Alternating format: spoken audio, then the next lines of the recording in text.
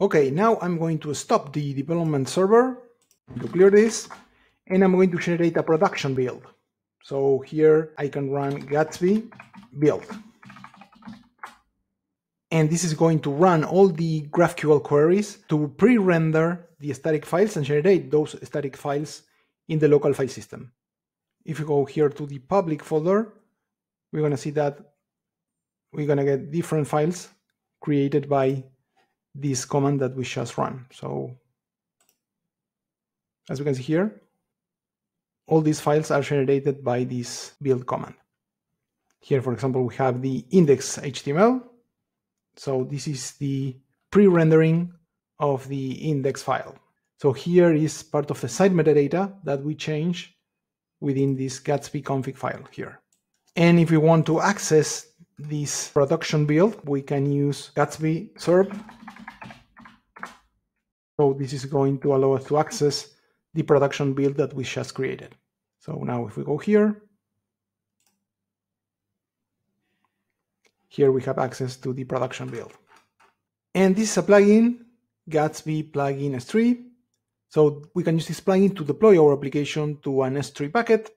So here I already created this bucket called Gatsby test 01. So here we have all the commands that we need to run. First, we need to install this plugin. So I'm going to grab this from here, and I'm going to install that plugin here. npm install Gatsby plugin S3. Okay, now that the plugin has been installed, we can go back and we can make some changes to install the plugin in the application. So we can set it up, and we need to go here to the Gatsby config file, and we can add an entry here. Let's say here. And here we need to specify the name of the plugin, that is Gatsby plugin S3, and the bucket name, that in our case is this one, is Gatsby test 01. So I'm going to replace that here. And now I'm going to modify the package.json file so I can add a script to deploy the application to S3. So let's go to the package.json file, and I'm going to add that entry here.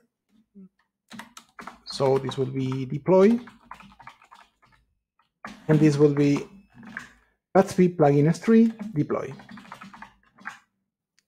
Okay, let's move this a little bit. Let's clear this. So this will be npm run build.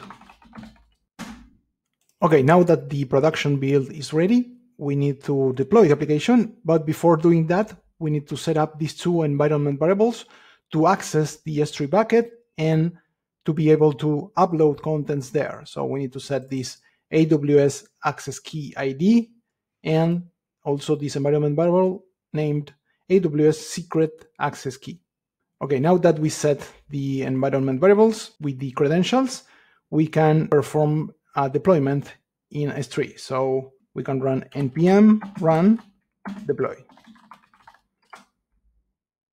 And here is going to ask if we want to deploy our application to the bucket, and that's fine.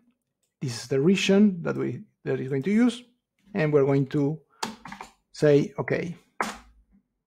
And now if we go to S3, and if we refresh here, it's going to start creating the files here, as we can see here.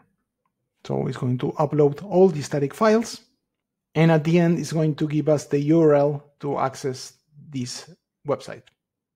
Okay, so the deployment has finished, so we can access the website here on this URL, and this URL basically is taking the S3 bucket as the source. So I'm going to follow this link.